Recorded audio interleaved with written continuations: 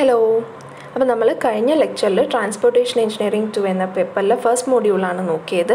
നമ്മൾ ഇതുവരെ നോക്കിയത് ഏതൊക്കെയാണ്? Role of Indian railways in national development, modern developments, LRT, MRTS, tube railways, high speed tracks. ഈ രണ്ട് ടോപ്പിക്കാണ് കഴിഞ്ഞ ലെക്ചറിൽ നോക്കിയത്. നമ്മൾ ഈ ലെക്ചറിൽ ഇന്ന് നോക്കാൻ പോകുന്നത് component parts of A railway ട്രാക്കും typical cross section of A railway ട്രാക്കുമാണ്. Okay, അതിലാദ്യം നമുക്ക് component parts of A railway ട്രാക്കിൽ എന്ന ടോപ്പിക് ബേസ് ചെയ്തിട്ട് ചോദിച്ചിട്ടുള്ള പ്രീവിയസ് ഇയർ ക്വസ്റ്റ്യൻസ് ഏതൊക്കെയാണെന്ന് നോക്കാം. So first one, the sketch the typical cross section of A railway track, 5 മാർക്സിന് September 2020 സപ്ലിമെൻ്ററിയിൽ ചോദിച്ചാണ്. Then what are the different type of rail section, mention relative merits and demerits of flat footed rails and bull head rails, 5 മാർക്സിന് March 2020 ചോദിച്ചതാണ്.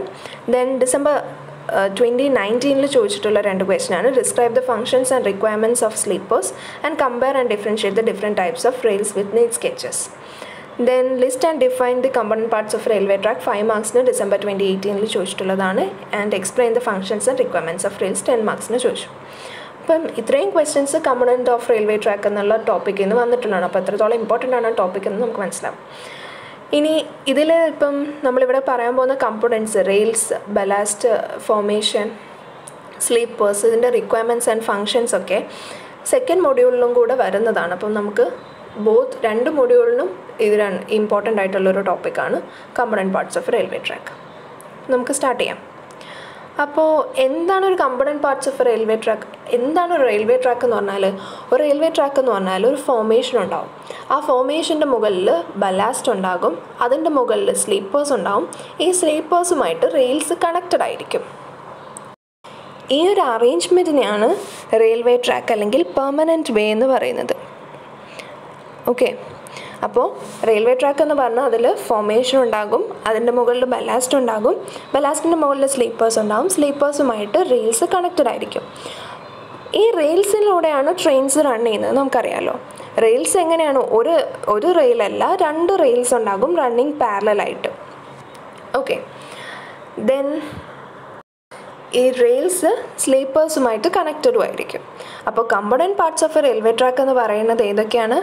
Rails, sleepers, ballast and formation. ഈ 4 കൂടെ ചേർന്നതാണ് ഒരു railway track അല്ലെങ്കിൽ permanent വേ എന്ന് പറയുന്നത്. നമുക്ക് ആദ്യം റെയിൽസ് നോക്കാം. അപ്പം ഇവിടെ ഈ ഫിഗർ കാണുന്നുണ്ട്. ഇതാണ് typical cross section of A railway track എന്ന് പറയുന്നത്. അപ്പം അതിൽ നമുക്ക് നോക്കിയാൽ കാണാം, ഇതാണ് ഫോർമേഷൻ, അവിടെ മാർക്ക് ചെയ്തിട്ടുണ്ട്. ഇത് മുതൽ ഇതുവരെ ഇതാണ് ഫോർമേഷൻ. അതിൻ്റെ മുകളിൽ കാണുന്നതാണ് ബലാസ്റ്റ്. ബലാസ്റ്റിൻ്റെ മുകളിലായിട്ട് സ്ലീപ്പേഴ്സ് ഉണ്ട്. സ്ലീപ്പേഴ്സിന് മുകളിൽ പാരലലായിട്ട് 2 റെയിൽസും റൺ ചെയ്യുന്നുണ്ട്. ഇതൊരു ടിപ്പിക്കൽ ക്രോസ് സെക്ഷനാണ് റെയിൽവേ ട്രാക്കിൻ്റെ.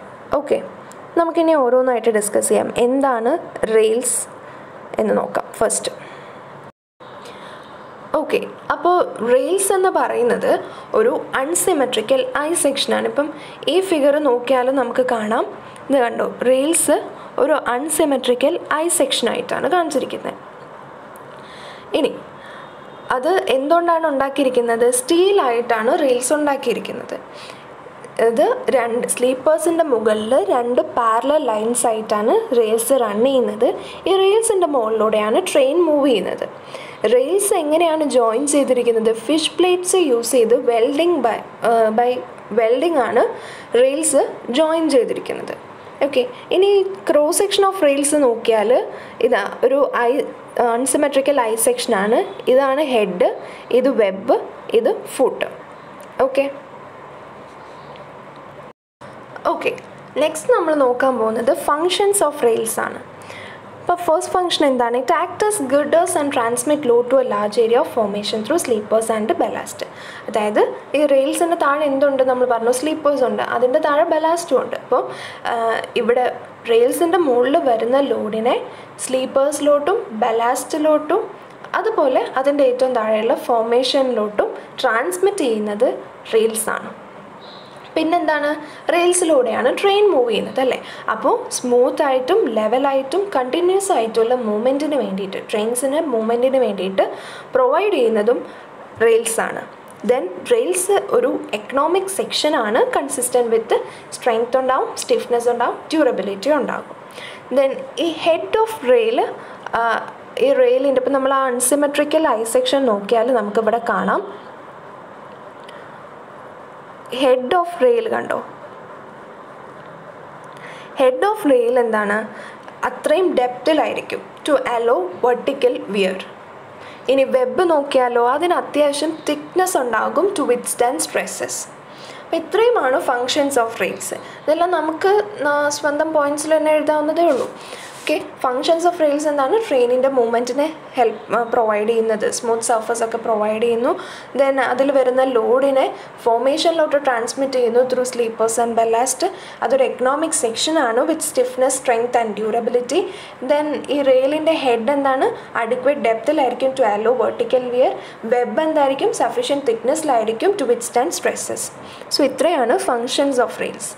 ഇനി അടുത്തത് നമ്മൾ നോക്കാൻ പോകുന്നത് റിക്വയർമെൻറ്റ്സ് ഓഫ് റെയിൽസ്. അതിൽ ഫസ്റ്റ് പറയുന്നത് എന്താണ്, നമുക്കറിയാം റെയിൽസ് ഉണ്ടാക്കിയിരിക്കുന്നത് സ്റ്റീൽ യൂസ് ചെയ്താണ്. അപ്പോൾ ആ സ്റ്റീലിൻ്റെ കോമ്പോസിഷൻ പ്രോപ്പറായിരിക്കണം. ദെൻ സെക്കൻഡ് പോയിൻ്റ് എന്താണ്, ഇതിൻ്റെ വെർട്ടിക്കൽ സ്റ്റിഫ്നെസ് കൂടുതലായിരിക്കണം. എന്തിനാണ്, നമ്മൾ പറഞ്ഞു റെയിൽസിലുള്ള ലോഡിനെ ഫോർമേഷനിലോട്ട് ട്രാൻസ്മിറ്റ് ചെയ്യുന്നത് റെയിൽസിൻ്റെ ഒരു ഫങ്ഷനാണ്. അപ്പം അത് ട്രാൻസ്മിറ്റ് ചെയ്യാൻ വേണ്ടിയിട്ട് അതിൻ്റെ വെർട്ടിക്കൽ സ്റ്റിഫ്നെസ് അത്രയും ഹൈ ആയിരിക്കണം. പിന്നെന്താണ്, ഈ റെയിൽസിന് ലാറ്ററൽ ലോഡ്സ് വന്നാലും അതിനെ വിത്ത്സ്റ്റാൻഡ് ചെയ്യാനുള്ള കേപ്പബിലിറ്റി ഉണ്ടായിരിക്കണം.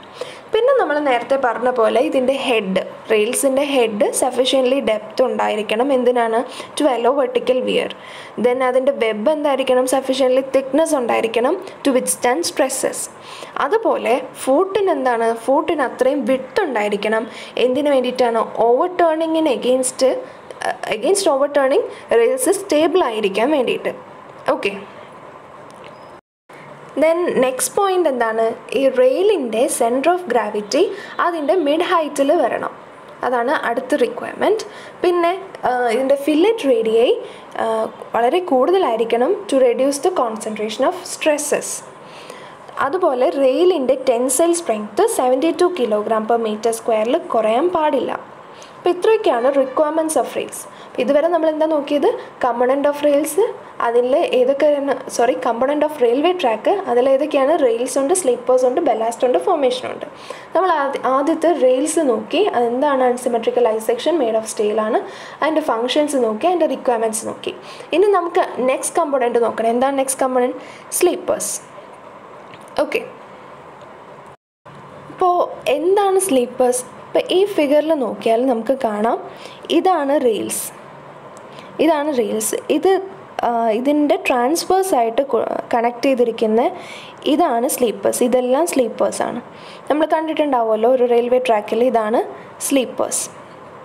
ഓക്കെ, അപ്പോൾ സ്ലീപ്പേഴ്സ് എന്ന് പറയുന്നത് റെയിൽസിന് ട്രാൻസ്വേഴ്സായിട്ട് ലേ ചെയ്തിട്ടുള്ള ഒരു മെമ്പറാണ് സ്ലീപ്പേഴ്സ്. ഈ സ്ലീപ്പേഴ്സിൻ്റെ ഫങ്ഷനല്ല, സ്ലീപ്പേഴ്സ് എന്തിനാണ് യൂസ് ചെയ്യുന്നത്, ഫങ്ഷനാണ്. റെയിൽസിൽ നിന്ന് വരുന്ന ലോഡിനെ താഴെയുള്ള ഇവിടെ കൊടുത്തിരിക്കുന്ന ഇതാണ് ബലാസ്റ്റ് എന്ന് പറയുന്നത്. അപ്പോൾ താഴെയുള്ള ബലാസ്റ്റിലേക്കും അതിൻ്റെ താഴെയുള്ള ഫോർമേഷനിലേക്കും റെയിൽസിൽ നിന്ന് വരുന്ന ലോഡ്സിനെ ട്രാൻസ്മിറ്റ് ചെയ്യാനാണ് സ്ലീപ്പേഴ്സ് യൂസ് ചെയ്യുന്നത്. ഓക്കെ, നെക്സ്റ്റ് നമ്മൾ നോക്കാൻ പോകുന്നത് ഫങ്ഷൻസ് ഓഫ് സ്ലീപ്പേഴ്സ് ആണ്. നമ്മൾ നേരത്തെ പറഞ്ഞ പോലെ റെയിൽസ് എന്തിൻ്റെ സ്ലീപ്പേഴ്സിലാണ് കണക്ട് ചെയ്തിരിക്കുന്നത്. അപ്പം റെയിൽസിന് കറക്റ്റ് ഗേജിൽ ഹോൾഡ് ചെയ്യാനായിട്ട്, അതിന് പ്രോപ്പർ ലെവലിൽ വയ്ക്കാനായിട്ടൊക്കെയാണ് നമ്മൾ സ്ലീപ്പേഴ്സിനെ യൂസ് ചെയ്യുന്നത്. ഇത് രണ്ടും ഫങ്ഷൻസ് ഓഫ് സ്ലീപ്പേഴ്സിൽ വരുന്നതാണ്. ദെൻ ബലാസ്റ്റിനും റെയിലിനും ഇടയ്ക്ക് ഒരു ഇലാസ്റ്റിക് മീഡിയമായിട്ട് സ്ലീപ്പേഴ്സ് ആക്ട് ചെയ്യുന്നു. ദെൻ റെയിൽസിൽ നിന്ന് വരുന്ന ലോഡിനെ ബലാസ്റ്റിലോട്ട് ഡിസ്ട്രിബ്യൂട്ട് ചെയ്യുന്നത് ആരാണ്, സ്ലീപ്പേഴ്സാണ്. ദെൻ റെയിൽസിനെ കറക്റ്റ് പ്രോപ്പർ ലെവലിൽ അതിനെ സപ്പോർട്ട് ചെയ്യാൻ വേണ്ടിയിട്ട് നമ്മൾ സ്ലീപ്പേഴ്സിനെ യൂസ് ചെയ്യുന്നു. അപ്പം ഇതൊക്കെയാണ് ഫങ്ഷൻസ് ഓഫ് സ്ലീപ്പേഴ്സ്. നെക്സ്റ്റ് നമ്മൾ നോക്കാൻ പോകുന്നത് റിക്വയർമെൻറ്റ്സ് ഓഫ് സ്ലീപ്പേഴ്സ്. ഓക്കെ, അപ്പോൾ റിക്വയർമെൻറ്റ്സ് ഓഫ് സ്ലീപ്പേഴ്സ് എന്ന് പറയുമ്പോൾ maintenance operations, maintenance operations such as easy lifting, packing, removal and replacement ഒക്കെ പോലെയുള്ള മെയിൻ്റനൻസ് ഓപ്പറേഷൻ്റെ ടൈമിൽ ഇതിനെ ഈസിലി അഡ്ജസ്റ്റ് ചെയ്യാൻ പറ്റുന്ന തരത്തിലായിരിക്കണം നമ്മൾ സ്ലീപ്പേഴ്സിനെ ഫിറ്റ് ചെയ്യേണ്ടത്. അതുപോലെ സ്ലീപ്പേഴ്സിൻ്റെ വെയിറ്റ് കുറേ കൂടാനോ കുറേ കുറയാനോ പാടില്ല. അതൊരു മോഡറേറ്റ് വെയിറ്റ് ആയിരിക്കണം four easy handling. Then sleepers എങ്ങനെ ഡിസൈൻ ചെയ്യണം, അതിൻ്റെ correct ഗേജും alignment of track, level of rails ഒക്കെ പോലെ ആയിരിക്കണം നമ്മളതിനെ ഡിസൈൻ ചെയ്യാനായിട്ട്. കാരണം അത് ഈസിലി അഡ്ജസ്റ്റ് ചെയ്യാനും മെയിൻറ്റെയിൻ ചെയ്യാനും പറ്റണം. ദെൻ സ്ലീപ്പറിൻ്റെ ഡിസൈനും അതിൻ്റെ സ്പേസിങ്ങും ഒക്കെ ബലാസ്റ്റ്, സ്ലീപ്പേഴ്സിൻ്റെ താഴെയാണല്ലോ ബലാസ്റ്റ് ഉള്ളത്, ആ ബലാസ്റ്റിനെ റിമൂവ് ചെയ്യാനോ അല്ലെങ്കിൽ റീപ്ലേസ് ചെയ്യാനോ ഒക്കെ വന്നാൽ അതിന് ഈസി ആയിട്ട് ചെയ്യാൻ പറ്റുന്ന തരത്തിലായിരിക്കണം നമ്മൾ സ്ലീപ്പേഴ്സിനെ ഡിസൈൻ ചെയ്യേണ്ടതും അതുപോലെ ഓരോ സ്ലീപ്പേഴ്സിൻ്റെ ഇടയ്ക്കുള്ള സ്പേസിങ് ഫിക്സ് ചെയ്യേണ്ടതും. ഓക്കെ, ദെൻ നെക്സ്റ്റ് പോയിൻ്റ് എന്ന് പറയുന്നത് സ്ലീപ്പേഴ്സിന് it should be capable of resisting socks and vibrations. അതായത് നമുക്കറിയാം റെയിൽസിലൂടെ നല്ല ഹെവി സ്പീഡിലായിരിക്കും ട്രെയിൻസ് മൂവ് ചെയ്യുന്നത്. അങ്ങനെ മൂവ് ചെയ്യുമ്പോൾ അവിടെ ഹെവി ലോഡ്സ് ഉണ്ടാകും. ആ ലോഡ്സ് കാരണം ഉണ്ടാകുന്ന ഷോക്സ് ആൻഡ് വൈബ്രേഷനെ റെസിസ്റ്റ് ചെയ്യാനുള്ള കേപ്പബിലിറ്റി സ്ലീപ്പേഴ്സിനുണ്ടായിരിക്കണം. ദെൻ സ്ലീപ്പേഴ്സ് എങ്ങനെയായിരിക്കണം ഡിസൈൻ ചെയ്യുന്നത്, അതിൻ്റെ പാക്കിംഗ് പ്രോസസ്സിൽ അതിനൊരു ഡാമേജും സംഭവിക്കാൻ പാടില്ല, ആ തരത്തിലായിരിക്കണം നമ്മൾ സ്ലീപ്പേഴ്സിനെ ഡിസൈൻ ചെയ്യേണ്ടത്. അതുപോലെ നമ്മൾ റെയിലിലൂടെ ട്രെയിൻസ് മൂവ് ചെയ്യുമ്പോൾ ഈ സ്ലീപ്പേഴ്സ് പുഷ് ഔട്ട് ചെയ്ത് വരരുത്, ആ തരത്തിലായിരിക്കണം സ്ലീപ്പേഴ്സിനെ നമ്മൾ ഡിസൈൻ ചെയ്യുന്നത്. ഇപ്പോൾ ഇത്രയാണ് റിക്വയർമെൻറ്റ്സ് ഓഫ് സ്ലീപ്പേഴ്സ്. അപ്പോൾ നമ്മൾ ഇതുവരെ സ്ലീപ്പേഴ്സ് എന്താണെന്ന് നോക്കി, അതിൻ്റെ ഫങ്ഷൻസ് നോക്കി, ദെൻ റിക്വയർമെൻറ്റ്സ് നോക്കി. ഇനി നമ്മൾ നോക്കാൻ പോകുന്നത് നെക്സ്റ്റ് കമ്പോണൻ്റ് ആണ്. നെക്സ്റ്റ് കമ്പോണൻ്റ് ഏതാണ്? ബലാസ്റ്റ്. അപ്പോൾ എന്താണ് ബലാസ്റ്റ്? നമ്മൾ നേരത്തെ പറഞ്ഞു റെയിൽസ്, അതിൻ്റെ താഴെ സ്ലീപ്പേഴ്സ്, അതിൻ്റെ താഴെ ബലാസ്റ്റ്, അതിൻ്റെ താഴെ ഫോർമേഷൻ. സോ ബലാസ്റ്റ് എന്ന് പറഞ്ഞാൽ എന്താണ്?